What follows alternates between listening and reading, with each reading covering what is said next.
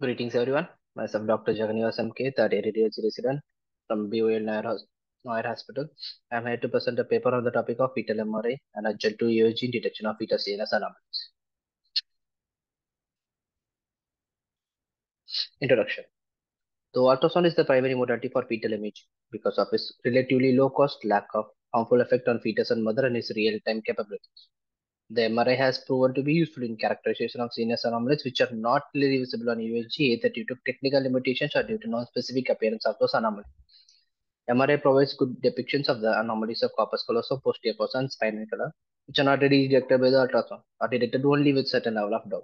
Utilization of MRI as a problem-solving tool in prenatal diagnosis of these cases is rapidly increasing. So, aim of my study is to describe the role of MRI as an adjunct to ultrasound in the diagnosis of fetal CNS anomalies.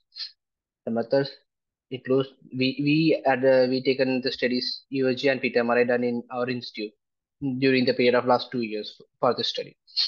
So this is the case one, 20-year-old ANC mother with 30 weeks of gestational EEG. On ultrasound, we can see the dilated retroventricles, thyroventricles with remain hypoplasia.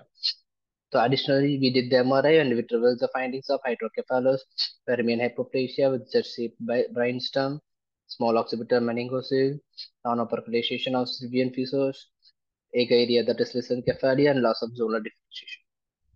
So we reported this as a case of Walker-Warburg syndrome. So case 2, 20-year-old ANC mother with 34 weeks of gestation. The UHG showed dilated lateral ventricles bilaterally with widened interhemispheric fissure. And the evaluation is incomplete due to the non-availability of mid-sagittal section, which is due to the bone eruption artifacts due to increased maternal age, that is 34 weeks. So once again, we did the MRI. The MRI revealed dilated occipital horns, colpocephaly, with small frontal horns, Viking helmet appearance, with absent septal pellucidum, and widened interhemispheric fissure and props bundles, you can see here. The sagittal images reveal absent corpus callosum and radiating gyri. So we reported this as a case of corpus callosal agenesis with colpocephaly. Case 3, as a 38-year-old male, that is with gestation, patient for USG, and we find out anti-interhemispheric fissure, remain hypoplasia, and dilated occipital horns in the USG. On MRI, we can see there is anti-interhemispheric cyst, absent septal pellucida, and absent corpus callosum. We can see once again appreciate the Viking helmet sign here. This abnormal neuronal layering pattern seen in the right frontal lobe with polymicrogyria. We can see the hypoplastic vermis with increased tegmentovermain angle, and there's upturned and rounded fastigium and small occipital meningocele here. And this image we can appreciate thickened superior cerebellar peduncle with prominent posterior interpedicular fossa. We reported this case as a case of Joubert syndrome with Dante-Walker cotillon. The patient underwent postnatal MRI, which also revealed the similar findings. This is a case 4, another 31-year-old antenatal mother with 28 weeks of gestation. She came for USG and USG found out Vermeer hypoplasia with cystic dilatation of posterior fossa. Once again, the reverbation artifacts impair the evaluation of posterior fossa. The patient underwent MRI, and MRI we can see dilated posterior fossa with dilated fourth ventricle communicating with the posterior fossa with elevated tentorium cerebelli. And there is torcular lambda inversion noted in this case. In image B, we can see Vermeer hypoplasia with increased tegmentovermean angle measuring 86 degrees. The normal is less than 80 degrees. We can also appreciate hypoplastic cerebellum and mildly dilated retroventricle. So we reported this case as a Dante-Walker malformation. This is last case, case number 5. 33-year-old ANC mother with 20 weeks of gestation age come for ultrasound. We can see the widening of spinal canal of the upper dorsal column with dysmorphic posterior bony elements, and there is obscuration of spinal column due to posterior acoustic shadowing.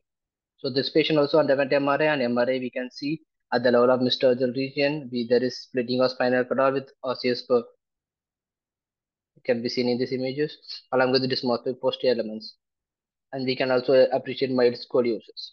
So we reported this case as a case of diastematomyelia. As a summary, we can see there are 5 cases. The case number 1, Walker-Warburg syndrome. We found only hydrocephalus and Vermeer hypoplasia and EOG. The additional findings in MRI include lysencephaly, anorpocalization of Sylvian fissure, small occipital meningocele, loss of zonal differentiation. In the second case of corpus callosal agenesis, in addition to dilated occipitals on widened interhemispheric fissure, we found absent corpus callosum, absent septal pellucidum, and props bundles in MRI. Third case, Joubert syndrome with Dante-Walker malformation. In addition to the anti-interhemispheric cyst, Vermeer hypoplasia, and dilated occipital horns, we can find out abnormal neuronal layering pattern, polymicrogyria, absent septum pellucidum, absent corpus callosum, thickened superior cerebellar peduncle, and occipital meningocele.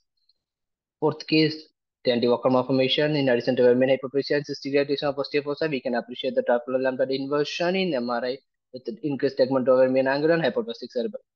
In the fifth case of diastematomyelia, we can appreciate avoidance dorsal cervical spinal canal with dysmorphic posterior elements and UHG, but MRI also gave us the added finding of splitting of spinal cord with osseous spur and mild scoliosis. So, as a discussion, we evaluated retrospectively the efficiency of ultrasound and MRI performed in the prenatal period in detecting the fetal craniospinal anomalies. The craniospinal anomalies are most important area where the MRI contributes to ultrasound. The craniospinal anomalies almost constitute 80% of the fetal MRI examinations.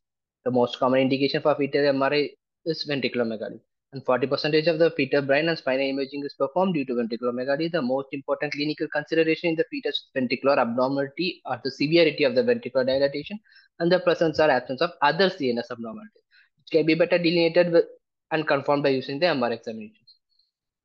There are few anomalies that ultrasound failed to show or diagnose, include the neural tube defects, cortical malformation, corpus callosal anomalies, and posterior malformation. And these are few studies that support my paper. So the study done by Robert et al. Showed that MRI is frequently used as an auxiliary method to ultrasound due to its multiplanary imaging capacity and excellent soft tissue resolution. The Prayer study stated that MRI provides additional information even when using only basic protocols consisting of T1 and T2 images. Study done by Sotriadis also showed that MRI detected additional cerebral anomalies in 22.5% of cases with isolated edges of corpus callosum. Her study also coincides with studies done by Young, Seekal, and Blecher et al. So, to conclude, the main role of fetal MRI is to confirm and exclude the lesion suspected on USG, to define and extend and demonstrate the associated abnormalities. The fetal MRI scores over USG due to its higher spatial resolution, larger field of view, and ability to visualize fetal anatomy well despite scanty light. MRI plays an important role in pre-surgical evaluation and post-surgical follow-up in the field of fetal surgery, simultaneous imaging of different organs, and reproducibility of images and producing. Uh, this facilitates the surgical planning and intervention and helps to predict postnatal management and helps in genetic counseling. Other sequences including DWI, ADC, MR spectroscopy, functional imaging, and volumetric data acquisition are still under research and are showing future promise. These are some references. Thank you.